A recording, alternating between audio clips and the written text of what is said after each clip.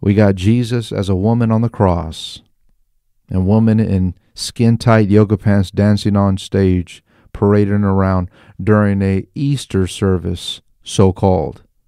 These are the times that we're living in, people. These are the times that we're living in. A man by the name of Mike Todd, apparently from Tulsa, Oklahoma, has a church. He hired Carl Lentz, former Justin Bieber adulterer, pastor, who was accused actually admitted in 2020 that he was cheating on his wife, adulterous relationship. Not only that, the guy's worldly, talks worldly, looks worldly, acts worldly, but calls himself a Christian. He's a goat. Yeah, he's part of this church here, Transformation Church in Tulsa, Oklahoma, and that he was helping with the production of this Easter play that depicted women on stage bouncing around in yoga pants and skin-tight leather pants. And, you had people, they were rapping, and they had a woman, Jesus, on the cross. And it's straight away from what we would normally call a traditional Easter service, put it like that.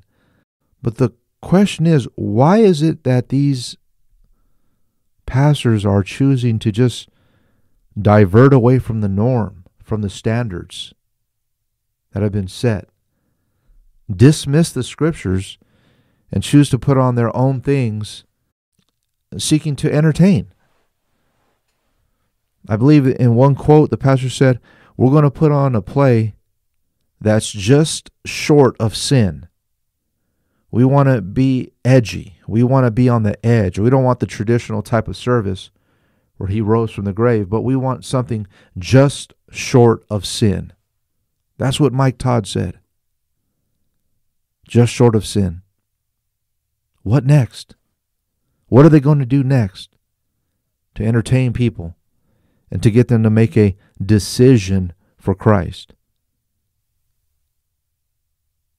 Birds of a feather flock together.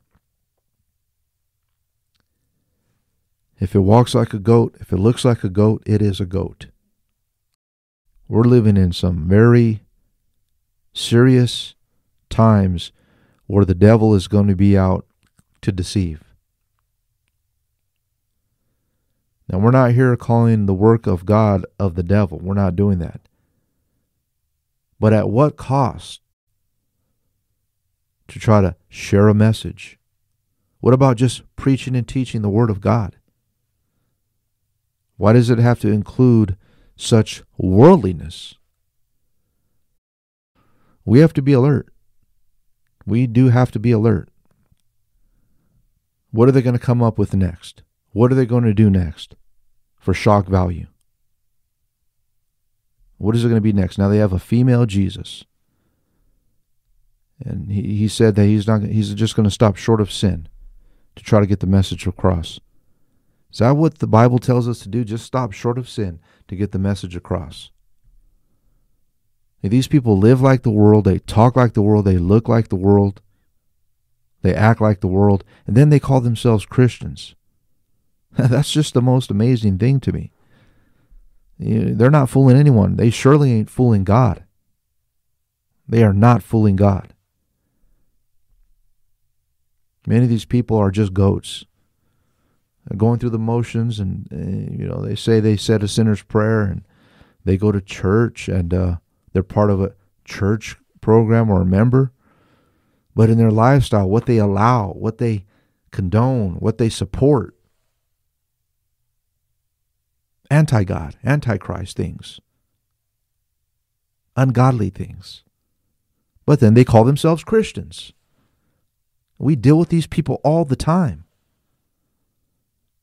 That is why that scripture is so impacting. Revelation 3:16. I would that you were hot or cold. And people try to dismiss that and say, well, brother, that's just talking about the spring waters or the waters in that time that, some waters were lukewarm. And, it's just talking about God saying that he wants hot or cold water, not lukewarm water. The point is that God requires hot or cold water, but he doesn't want lukewarmness. You can call it the waters of that time in Jerusalem that flowed through the city, and try to dismiss away the fact that God will spew out the lukewarm, whether it's water, and we know God is not talking about literal water. He's not drinking water to soothe himself. No, he's using that as a type of picture and telling us that if you're hot, you're on fire, you're for God, you're doing his will, you're walking worthy of the vocation wherewith you have been called. If you're cold, you're a rank sinner, you're lost, you're wayward, you're away from God. I would that you were either hot or cold. If you're hot, you're on God's side. He has you, right? If you're cold, at least he can attempt to reach out to you because you're lost. And you can be found. You can be pulled in as a new believer. But if you're lukewarm, if you're right in the middle, and you think you are neither cold and you don't want to be too hot, legalistic. I don't want to be one of those legalistic type Christians. I'm just going to stay right here in the middle. Now, I don't want to display standards. I don't believe we should have standards. I'm a believer. I said a sinner's prayer. I go to church. But I dress like the world. I talk like the world. I look like the world. I engage in worldly behaviors and actions. I'm right here in the middle. I don't want to be too cold. I don't want to be too hot, but I'm right here in the middle. And Jesus Christ will accept me. Lukewarm. Lukewarm. God will spew out the lukewarm. You hired Carl Lentz.